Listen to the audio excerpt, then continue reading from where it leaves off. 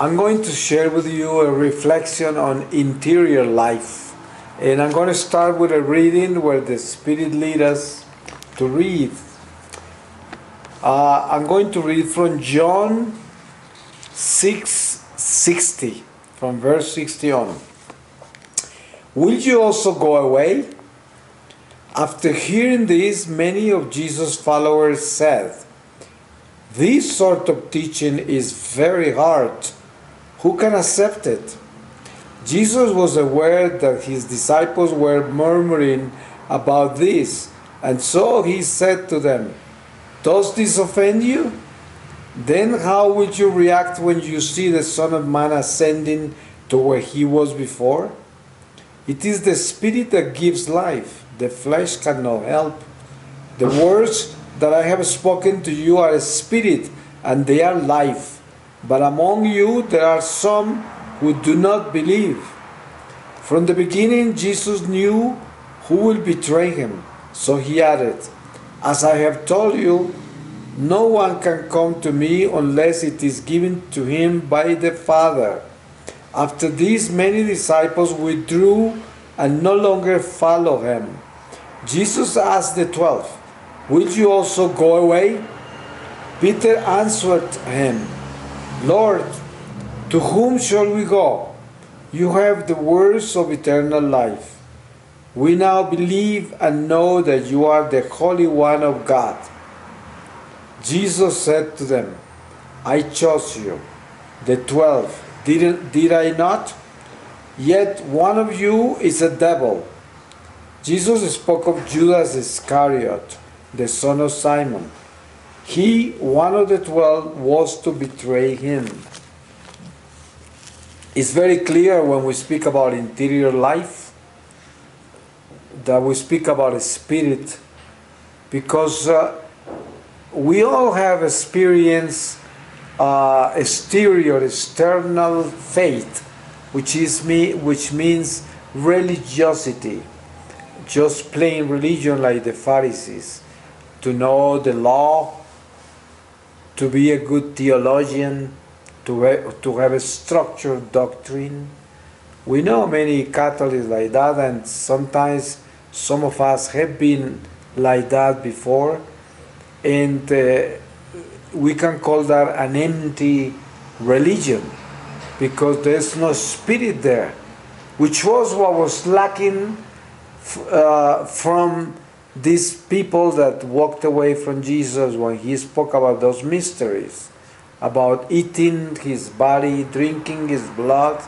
For them that was too much. They couldn't get it because they couldn't go within. They were not internal in their faith. They were all external. And there was no way they could get it because there was no spirit there in their hearts.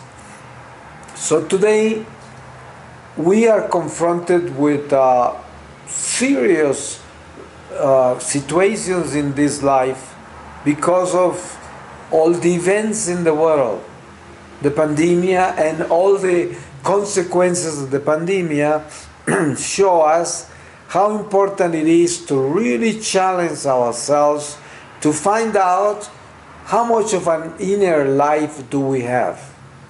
Inner life. Because maybe in our interior we do not have a life, and therefore we are empty, we are alone, we have loneliness in the heart, and we don't know where to cling from because everything we are about is external. And when you are secluded and limited the way we have been lately for a while, you begin to feel uneasy, empty, lonely, and desperate. And perhaps you feel like death. You don't feel like you have a life because the life that you know is all external and is all detained. It was brought into a stop and it's not moving. And when it begins to move, it moves very slowly. You know how they are reactivating our regular life when they are very slowly. and very limited and with all kinds of protocols. And so it's a different world, not the world we are used to live in. And it's going to be hard to look at the future, because it doesn't look like even we have a future, and the future we have is very bleak.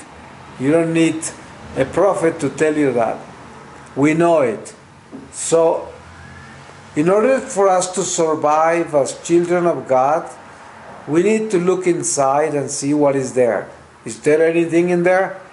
Are you able to survive on our own? Because we do have the Spirit of God in us. Is that what we are? We have to be very sincere and open to this truth. Because we could easily think that we are fine just because we pray, just because we believe, just because we know the law, just because we are very well versed in theology. And this could last some time. This could hold you a little bit. But there's going to come a moment when that is not enough. It will not suffice. You will need spirit. You will need an inner life.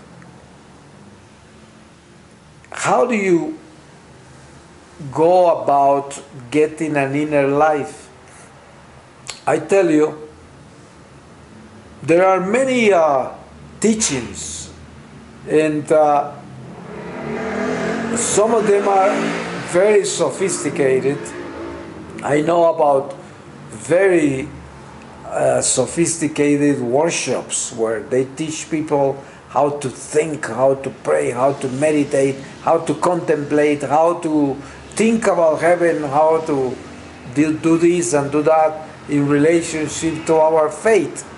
And people come out of those retreats all enlightened, and then the light goes away because it doesn't walk with them. Because you cannot teach inner life. There's no way you could teach that. Inner life has to do with love. It's God in you. That's inner life. Inner life is the Spirit of God in you. I cannot teach you how to bring the Spirit of God in your heart. There's no teaching about that. I cannot teach you how to love. The only way to learn how to love is to be of God. And who can teach you that? You have to be the one that decide to be of God, because that depends on your will. You have to decide that. It's like when you have a friend. You think the friend can teach you how to love him and how to be faithful to him? No. You have to decide that. You have to do that yourself. You have to decide to love that friend, to be faithful to that friend, and to feel that friendship in you, in your heart. And that is not different when we talk about God, the Spirit of God in us. It's something we have to do. So that's why we have to be real about what we're doing in relationship to our inner life. Our inner life is God in us, the Spirit of God in us. That's what inner life is all about. And that no one can teach. You will not find a workshop that will lead you to that. And if there are, they're lying to you, because only you can do that walk. To walk within you, only you can do it. So let's do it, because otherwise you don't want to be in an empty life in such a troubling world.